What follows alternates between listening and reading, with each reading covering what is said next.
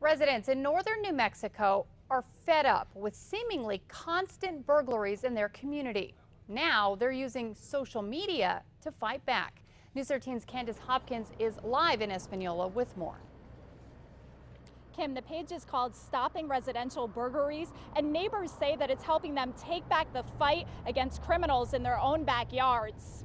They had taken all my TVs, my laptop, anything. They took 3 jewelry boxes. Sarah Rivas is a single mother of 3 young girls, a college student working hard to provide for her family. But back in March, she arrived home to find it ransacked, the thieves stealing much more than just the family's belongings. My biggest fear was, will they come back and are me and my kids going to be safe? I don't have a window. I don't have any protection. Sarah says she knows the police can only do so much to help, so she turned to this Facebook page. She, like other residents, can post tips about crime in the area, a type of virtual neighborhood watch. Everything from warning others about break-ins to stolen pets. There's even a post about someone stealing a deck right from their home. The Rio Arriba County Sheriff's Department says there is something on this page that is alarming to them. Residents are posting warnings about specific individuals and linking them to those crimes, something they caution users against doing.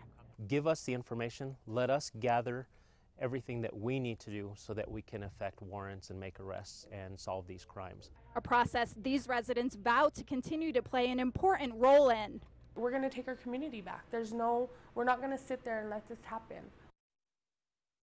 More than 500 people are currently members of this group, but sheriff's deputies say they hope more people continue to join because the leads and information have been very valuable. Back to you, Kim. Okay, thanks, Candace. Now, deputies say it was a community tip that all actually led to the recovery of loads of stolen goods just about a month ago. Now, they say what's interesting about this is that this Facebook page was started about a year ago by a Rio Arriba County Sheriff's deputy.